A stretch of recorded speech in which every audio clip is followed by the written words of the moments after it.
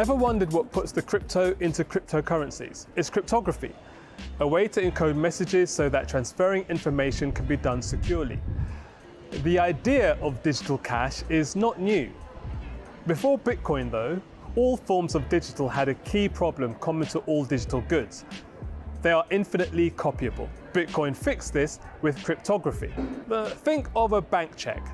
It can't be copyable, so it needs your signature. For this signature to be considered secure, it must be verifiable as your own signature. Counterfeit proofs that it can't be forged and impossible to deny by the signer later on. Cryptocurrencies fulfill these requirements through the use of cryptographic techniques and encryption keys. These keys ensure the authenticity of the transaction and participants like a real-world signature. They also make it so that only those for whom the data or transaction is intended for can receive, read, and process it. The keys are created using public key cryptography for digital signatures and cryptographic hash functions. The cryptographic algorithm used for Bitcoin is called SHA-256, Secure Hashing Function 256.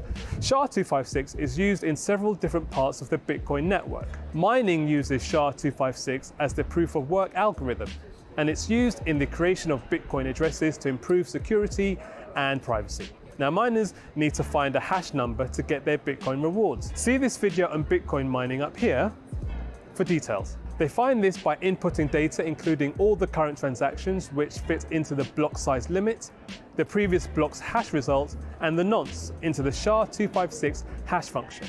The SHA-256 algorithm is also used to create private keys, a 256-bit long string of numbers and letters used to prove ownership of Bitcoin.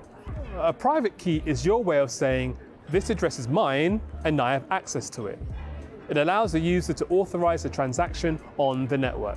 It's important to note that coins are stored on the blockchain and not within your private key.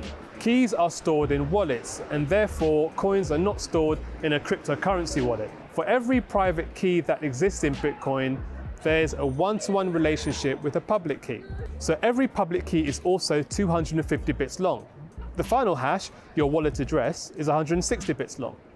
In Bitcoin, private keys produce a public key via an elliptical curve digital signature algorithm, or ECDSA. As it's an asymmetric cipher, the public key cannot be reverse engineered to produce its corresponding private key. This is what makes it so secure.